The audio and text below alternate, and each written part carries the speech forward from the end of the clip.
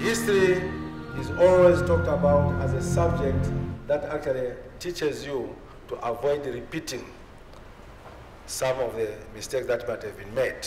But also, what lessons have we learned from the past? So that, as we move ahead, as the nation grows, how can we nurture it to become a nation? This is a country that has experienced, relatively, when you take into account what has been happening around us, a relatively peaceful transformation from one political party to another.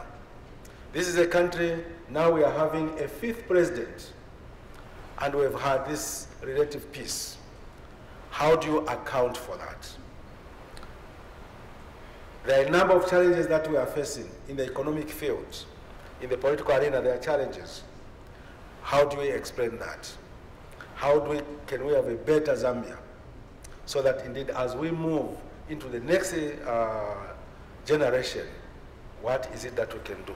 So I want to believe that this discussion that we are going to have this evening is going to illuminate some of these issues that I'm highlighting. Ladies and gentlemen, and all distinguished guests here present, let me now introduce the speakers for today. We have before us the person who is going to speak, to lead the discussion, Professor Miles Lama from Oxford University.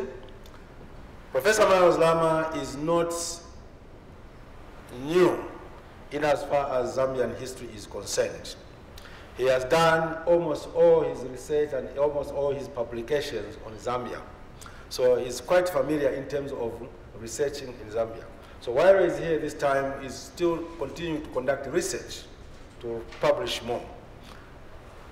And I first came to know him when he was a PhD student, when he first came to Zambia to conduct research for his doctorate, which he successfully completed and started working at the University of Sheffield. From there, he moved on to the University of Oxford, where he is currently. After Professor Miles Lama has done his presentation, we have a discussant that is going to look at the discussion. And that discussant is no other than Dr. Kalusa. Dr. Kalusa is with the University of Zambia. He's a lecturer teaching history in the same department where I belong. I just want to say I first came to know Dr. Kalusa when he was a student of mine, when he was doing his undergraduate studies. That's when I first knew him. He went on to graduate with his first degree, proceeded to do a master's degree, and went to Johns Hopkins University in the United States, where he obtained his PhD. By that time, he was already a member of the Department of History. So these two colleagues that are here are people that I've personally known for quite a number of years. We've interacted academically, and I have every confidence that they are going to keep us well informed about the past 50 years of Zambia's history. Let me now invite Professor Miles Lama to give us his presentation. Thank you.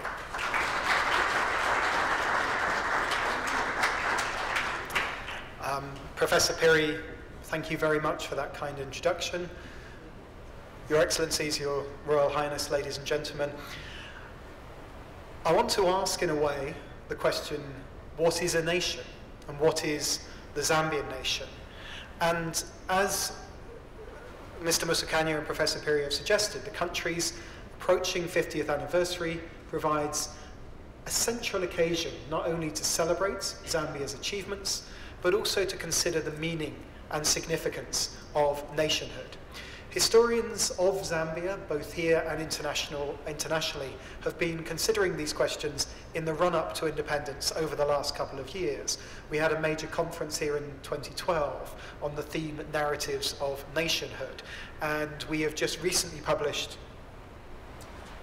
a special issue of the Journal of Southern African Studies, co-edited by Professor Piri and myself, which includes a number of papers delivered at that conference, which try and ask questions about the meaning of Zambia 50 years on.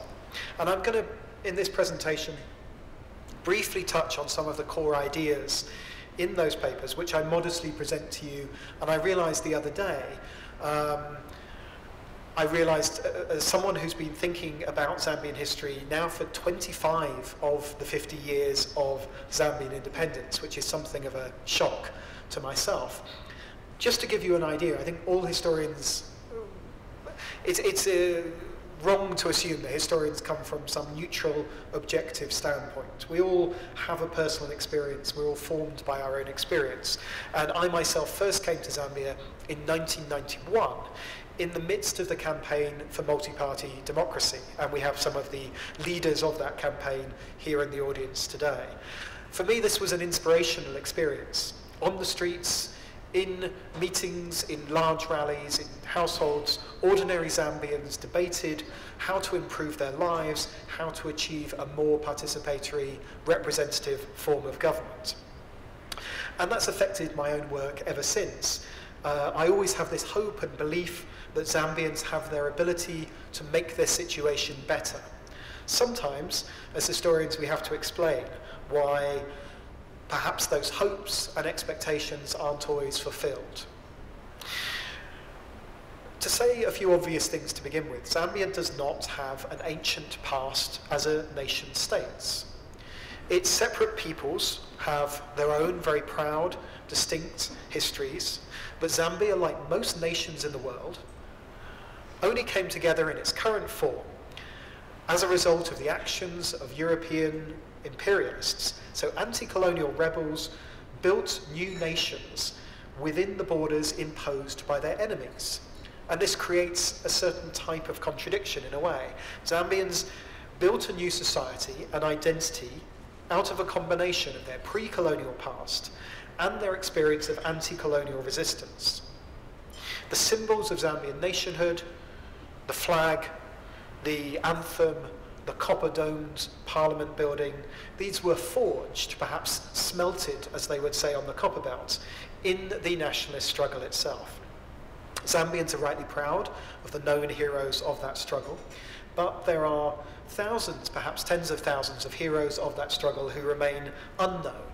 We can think about those who were killed, beaten by colonial police, those who had their homes burned and their livelihoods destroyed in the Cha-Cha-Cha uprising of 1961, for example. But I want you to imagine the wider experience of independence. Imagine a young man attending a rally in a copper-belt town organized by one of the nationalist parties. How is this change that's being promised, this advent of self-rule, going to make it easier for him growing to provide for his family, to live a better life? Imagine an older woman in Zambia, for example, hearing the translation of those nationalist messages and making a connection between the wider idea of independence with a capital I, formal independence, to notions of freedom and independence with a small I. How will her children, her grandchildren, her family, her community live a better life in the future? All of that was part of the transition to independence. And those hopes and expectations matter because they shaped how ordinary Zambians came to experience and judge the period after independence. We tend to think of the struggle as one led by, in some ways dominated by, the United National Independence Party, UNIP. We know a lot now about the important role equally played perhaps by the African National Congress, but the fact remains that it was UNIP that came to power, and it was UNIP that was in the pole position, not only to set the country's policies in terms of development, but also the way in which the country was imagined. I was recently in the UNIP archives, accessible here in Lusaka, looking at the way in which the celebrations to mark independence on the 24th of October 1964 were organized.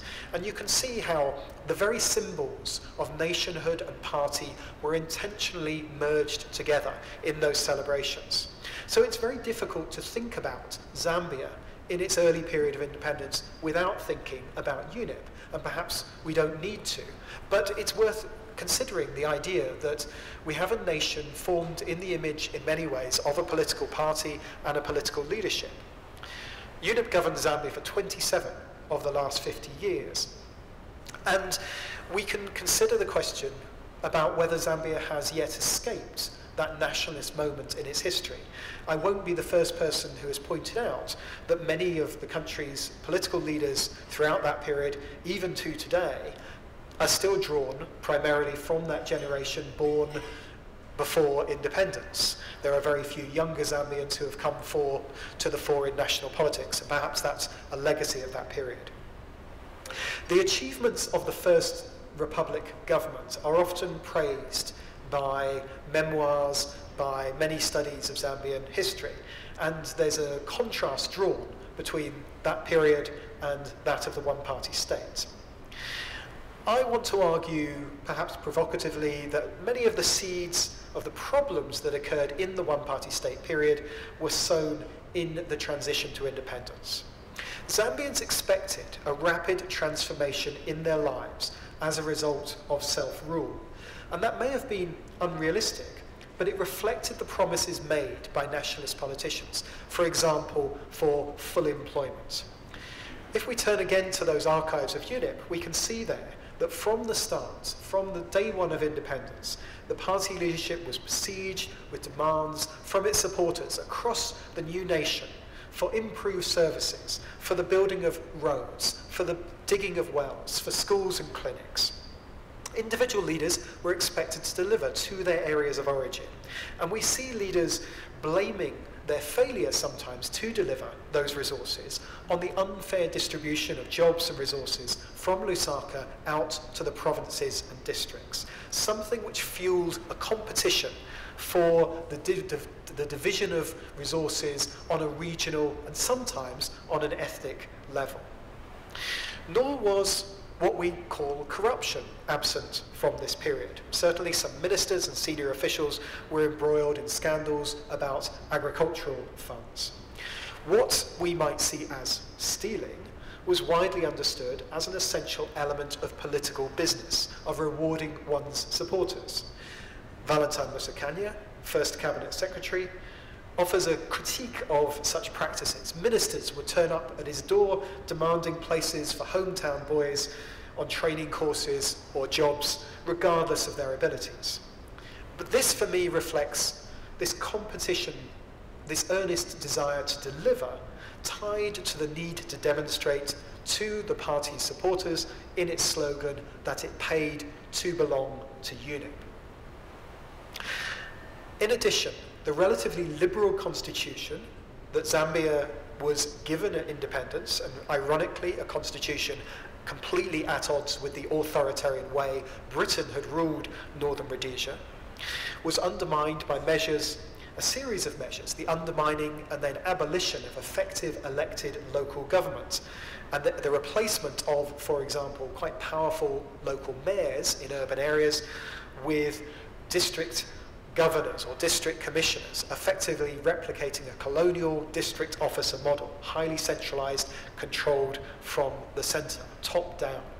The declining recognition of the important role played by chiefs and chiefly authorities in rural areas. Such changes reflected a sense that a liberal constitution would not enable the rapid change Zambia needed economically and socially.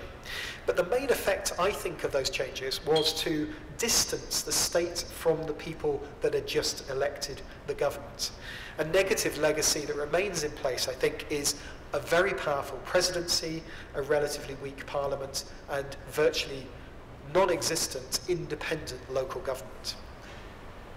One of the reasons why Zambians looked to the state for economic uplift was the limited opportunities available to them in the private economy. Zambia was, at independence, one of Africa's wealthiest countries, very high GDP comparatively, but it was also an economy dependent on mining and had very low levels of education and training. Indigenous Northern Rhodesians, Zambians, had very little experience of running businesses, and there were huge barriers to setting up businesses, a lack of access to credit, but also amongst many politicians a fairly hostile attitude to independent entrepreneurialism. State interventions in the economy, for example, the takeover of shops, retail in the late 1960s, arguably made things worse. There's a lot of history here which is yet to be written. I'm interested in these sort of decisions taken to locate a battery factory in Mansa or the Fiat plant in Livingston, for example. We know very little about these rather interesting examples. Fundamentally, and despite sincere efforts to diversify the economy, Zambia remained dependent largely on mining, but failed to create linkages to ensure that mining would benefit the wider population. Mine nationalisation, it's generally agreed, was carried out for political rather than economic reasons. And nationalisation did not improve the contribution of the industry to job creation or to society as a whole. And this became stark, very clear in the mid-1970s when the international copper price collapsed and the country moved from a domination economically by mining interests to a domination by donors, the IMF, the World Bank, and Western donors. The debt burden leading to the implementation of economic liberalisation policies, again, not designed by Zambians and not really in the control of Zambians. That led also to economic liberalisation and privatisation, and I spent much of last week in the ZCCM archives in Ndola, which has an enormous wealth of literature on the privatisation process. It's been the subject, of course, of claims and counterclaims and a few court cases in recent years, but there's a lot still to be learnt about that process. Today, the economy has apparently revived. We have high levels of growth, but continuing questions about the distribution of wealth. And here we can see asking historical questions might enable Zambia to learn about what is happening today. How can the country ensure it benefits more from mineral extraction than it did in the past? How do today's investors compare to those of the 60s and 70s? What happened to those previous efforts at economic diversification? And can a nation like Zambia really achieve economic independence in today's globalized world? Now, of course, a second equally important challenge for Zambia was the threat posed by hostile settler regimes and the Portuguese colonies. Zambia's international reputation in many ways rested during this period on a recognition of the sacrifices made that it made to ensure its neighbours achieved self-determination. I think what's sometimes missed in analyses of that process is the relationship between regional liberation and national politics. President Kaunda often sought to delegitimize his opponents by accusing them of links to Rhodesia and South Africa. And whilst that wasn't always untrue, it's also clear that such accusations were often unwarranted. The threat posed to Zambia by its regional enemies was used to justify constitutional changes and particularly a state of emergency that once declared was in practice used to repress UNIP's internal competition. And the ruling party's many critics believed that Zambians were making undue sacrifices for their regional partners, most notably with the closing of the Rhodesian border in 1973. Those who organised the 1980 coup attempt believed they might succeed because, with Zimbabwean independence, the excuse for secrecy, authoritarian rule had ended, and because the troops of Joshua Nkomo's ZAPU party had left the country. Troops that it was believed in some circles were a more reliable pro-Kaunda force than parts of the Zambian army itself. I think during this period, President Kaunda and his advisors conducted what we might call a realist policy that rested on their reading of Zambia's national interest. But the question can be asked, I think, that whether the price for the high principles for which President Kaunda was widely praised internationally were paid by a Zambian population that after 1972 had no way of choosing to make that sacrifice. We still have huge gaps in our knowledge of this period. We lack detailed histories of the Zambian army, its activities in relation to liberation movements. how those conflicts were conducted, particularly in border regions like in Western Zambia, how they affected the local population and their attitude to the nation state. Zambians also remain largely in the dark about the real history of their intelligence services, which played an important role in managing dissent during the one-party state. Paradoxically, because Zambia, as Professor Piri suggested, has managed its political transitions with little overt violence compared to many African countries, there has been no public reckoning of the extent to which unlawful detention and occasionally torture were used. There has, for example, been no equivalent to South Africa's Truth and Reconciliation Commission. And I want to make it clear, South Africa experienced a far greater level of repression and violence during this period that led to that commission. We've heard recently that some former political prisoners have received awards of increased compensation for their unlawful detention, but not much more beyond this. In my own research, I interviewed former dissidents whose peaceful opposition to the one-party state led to detention and indeed experiences of torture. And some of those received compensation, particularly during the presidency of late Levi Mwanawasa.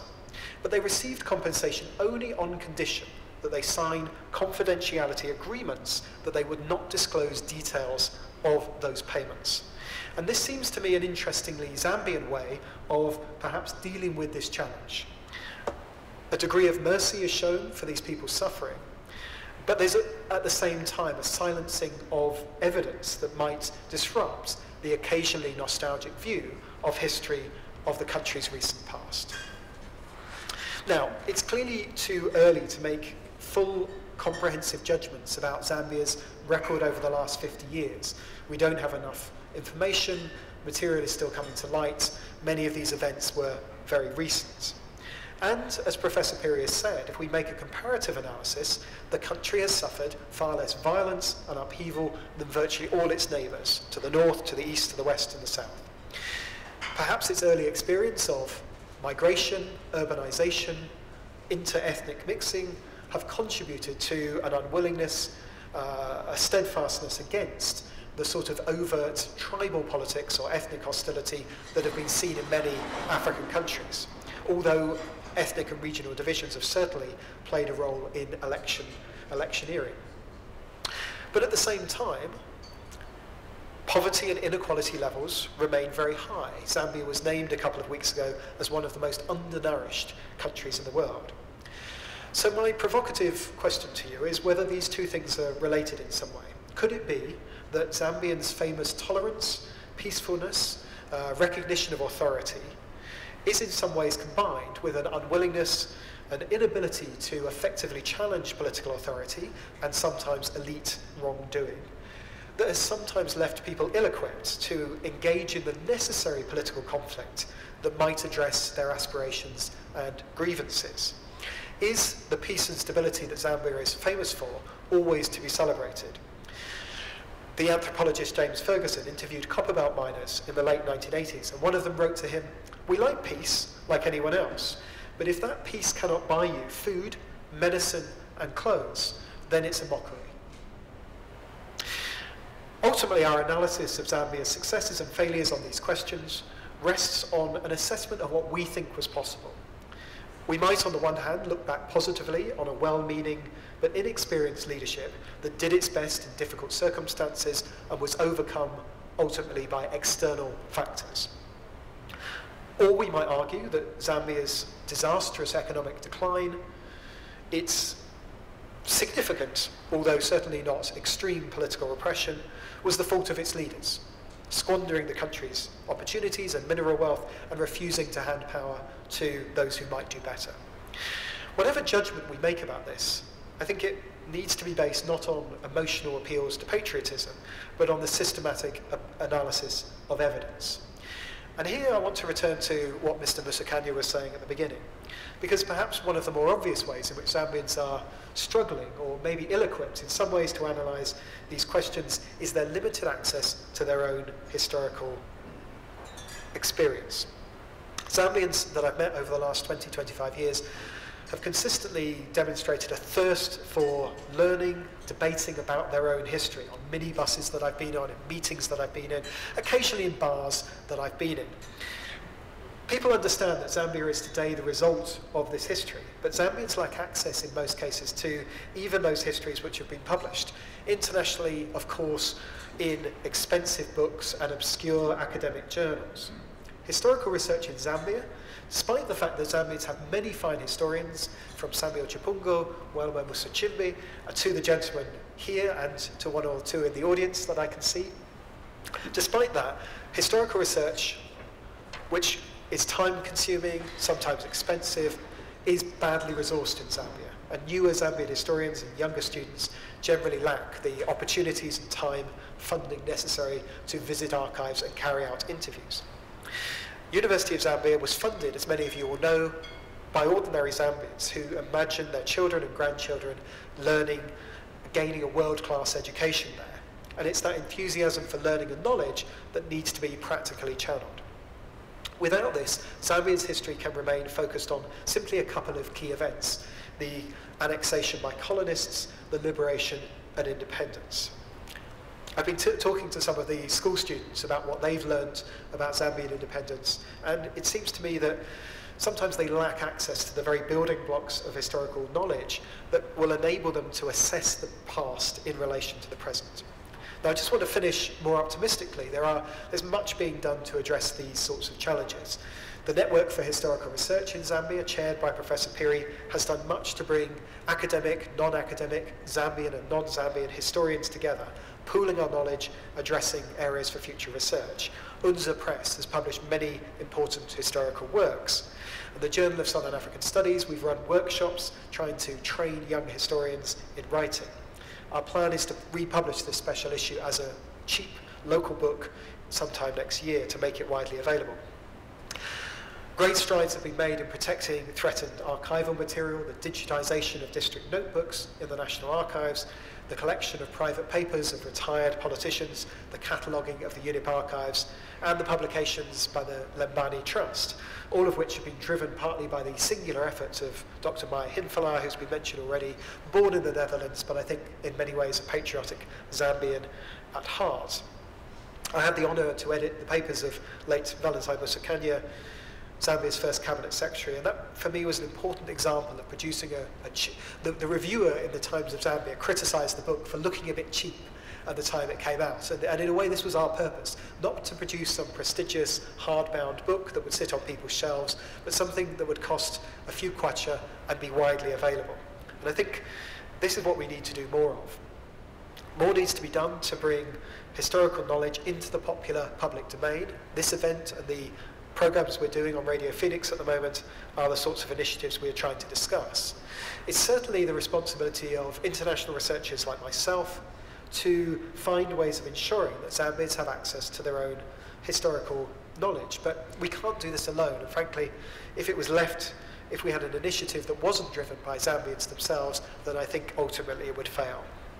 But I would, just to finish, be interested to hear from some of you this evening about what more can be done, what you think we should be doing to strengthen informed discussion and debate on Zambian history in ways which engages with the majority of Zambians, that links historical questions to their daily experience, their hopes and fears and aspirations, not just as they reflect on the last 50 years, but as they look forward to the next 50 years and beyond. Thank you very much.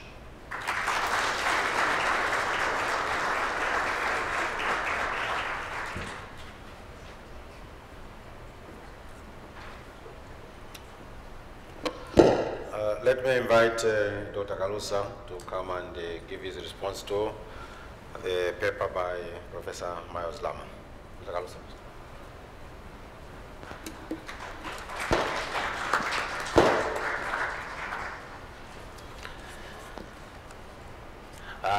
I wish to begin by saying that when I was invited to come here to participate in the discussion this evening, I was most reluctant to accept the invitation because I was worried that Professor Lama would bombard me with a long paper, very intricate paper, and it would require a lot of time for me to do so, and I didn't have time to do that. Fortunately, he hasn't given me a long paper.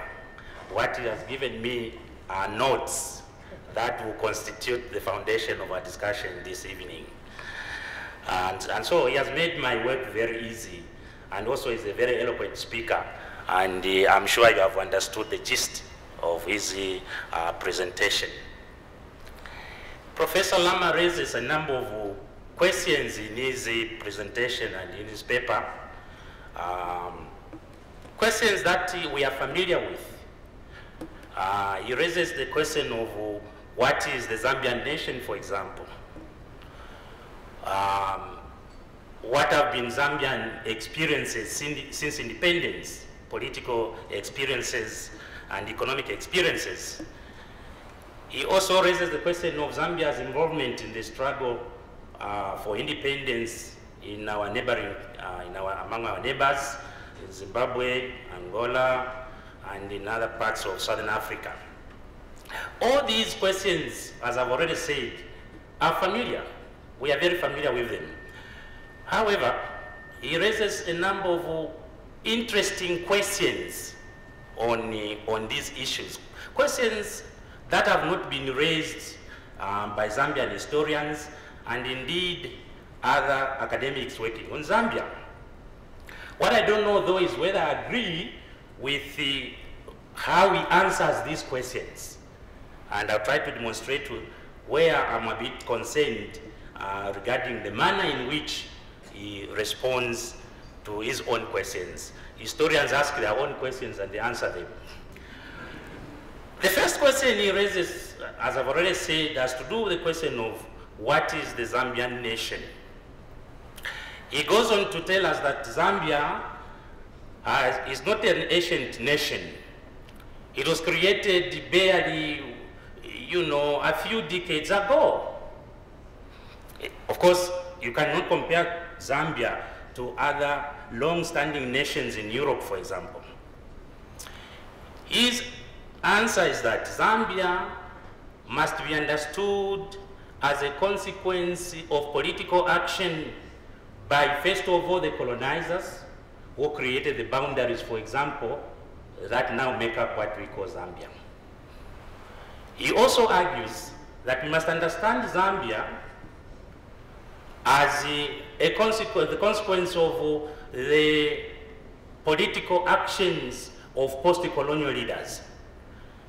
He goes on to argue, for example, that it is the people in UNIP, leaders in UNIP, who forged the symbols of nationhood. They are the ones, for example, who crafted the Zambian national flag, the coat of arms, and therefore they bestowed symbols of nationhood on Zambia. Here, I am a bit worried, and my question to Professor Lama is this: can we really understand this nation as something that was crafted or made by political players or political actors alone? Is it sufficient to see Zambia as something that UNIP leaders and indeed the colonial masters were involved in creating? If we look at Zambia from this perspective, we lose out one important aspect. What is the role of ordinary people in the creation of this nation? I'll be the last one to accept an argument that portrays Zambia as the creation of political players alone. We need to think of how ordinary people in rural areas in urban Zambia, how they have imagined the nation of Zambia. And I would like Professor Maya to deal with this in a little bit more detail when he takes the floor again. The other question which he raises is the question of history. He seems not to be satisfied with the manner in which Zambian history has been written. And here perhaps I'm bound to agree with him. Most of the early histories on Zambia were written by people who uncritically accepted the unique meta-narrative of Zambian history. It may not be appropriate for me to point out the exact names of these historians, but I hope you agree with me that the earliest writers unquestioningly accepted the manner in which post-colonial leaders in this country imagined our history.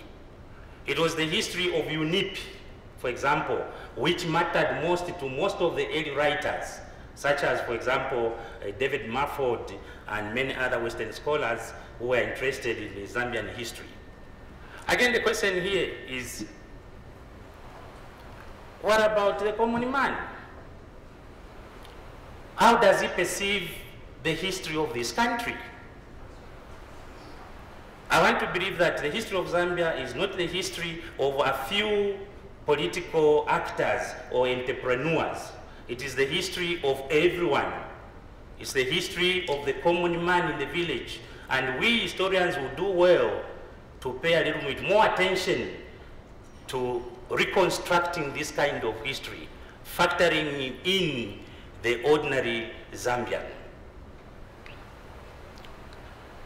We must move away from glorifying the fathers of independence, as it were. We accept that they did their role in liberating the country from political hegemony or colonial hegemony, but we must also appreciate that they themselves do not make up Zambia, and the history of Zambia is not the sum total of their achievements. He goes on to talk about problems that have dogged Zambia since 1964. A familiar theme, I guess. He highlights, for example, that following the collapse of copper prices, the rise in oil prices in the 70s, Zambia began to face the economic doldrums from which the country has barely escaped. But he does more here. He argues that part of the country's political problems can also be understood in terms of economic mismanagement that, characterized Zambia in the aftermath of independence. Perhaps no one would disagree with that kind of perception or argument. Professor Lama also talks about Zambia's role in the liberation of Southern Africa. And here he asks a number of interesting questions. What price did we pay as a country when we gave aid to liberation movements from Angola, Mozambique, South Africa, and other regions in Southern Africa? Are we still smarting from this kind of scenario in which we gave so much aid to our neighboring countries? What price did we pay? Perhaps the audience here might want to reflect on this. I know there has been a lot of literature that has been generated on this question with the two schools which are visible. There's on the one hand, one school of thought which blames Zambia's economic problems on the country's involvement in the liberation of Southern Africa. The other school of thought is a bit skeptical and would rather blame the ill-conceived political and economic policies pursued by post-colonial leaders as the root of the economic problems of the country. In the last part of his paper, he asks, how should we judge Zambia?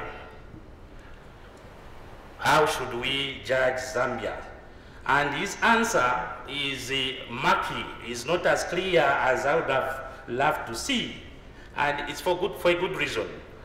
Zambia has been independent only for 50 years, and perhaps it's too early for us to judge the country. It is perhaps too early to put a finger on what are the achievements of the country and what are its failures.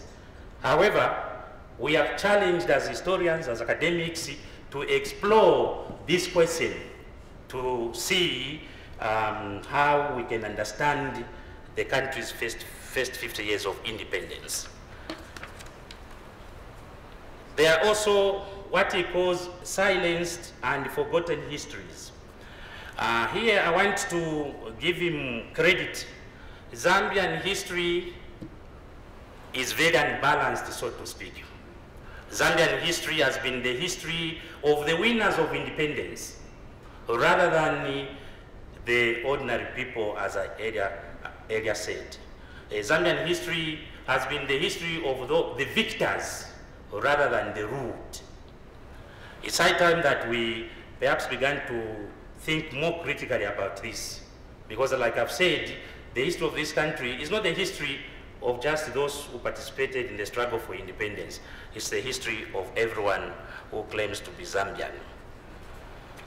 In particular, I want to add here that among the silenced histories is the question of what role traditional rulers played in the struggle for independence. When you read most of the literature on the struggle for independence, you see that traditional rulers are either sidelined or are portrayed as just, blind followers of the nationalist elite. And yet, the truth of the matter is that chiefs did play a very critical role in the struggle for independence. In my first book, which I published a few years ago, I focus on Kalonga Gawaundi, the 10th Kalonga of the Chewa people. And I show, perhaps convincingly, if I may boast for a little while, I try to show that he was a key player in the struggle for independence. He did mobilize his people, and he spoke their language, he understood their problems, and he was able to articulate the cause of nationalism in a language that made logic and cultural sense to them. Something that the nationalist elite may not have been capable of doing, given that they were not able to speak, some of them were not able to speak Chichewa, and yet Kalonga Gawaundi spoke the language, and he used it very effectively to articulate the nationalist cause. We may also want to see the role of ordinary people, villagers, in the struggle for independence, and highlight it much more than historians have done so far. Among the people died for this country were villagers, particularly during the Chachacha campaign, which Professor Lama alludes to in his paper. We historians need to revisit this and bring to light the importance of ordinary villagers in the struggle for this country. Thank you very much.